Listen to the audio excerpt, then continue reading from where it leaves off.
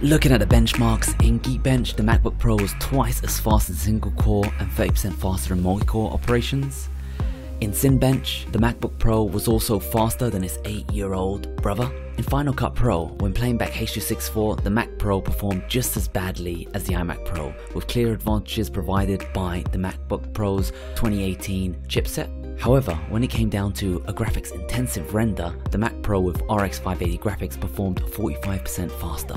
But for CPU intensive tasks such as compiling code, the MacBook Pro was 30% faster. That being said, nothing could touch the Mac Pro when it came down to noise levels. No matter what I threw at it, it was silent. And for comparison, this is how the Synology is sounding.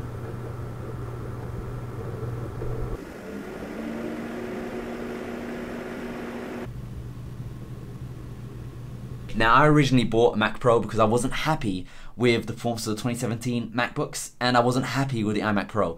It didn't handle H.264 well, and that's what I record stuff in. I record it in that format. It has to do it in software, whereas these Intels, the latest ones, they can do it on the CPU.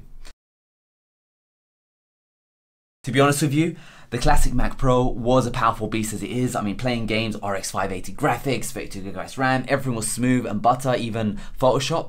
But when it comes to transcoding videos, it was a pain. Just video encoding was slower than even my 2016 MacBook Pro. Rendering out, using the editor was fast, it's just with the encoding, and I can't do anything about that. It's just the limitation of the chips.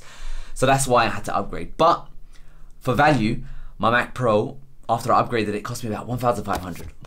This MacBook Pro, the cheapest you can get it, the 15-inch, is $3,500. So you're making a big savings if you're willing to carry the risk of damaging that Mac Pro. Because the thing is, with a new MacBook, you're going to get a warranty, you're going to get the option of an extended warranty with accidental damage, all that kind of good stuff. Whereas with a Mac Pro, a second-hand one, you damage it, it's on you.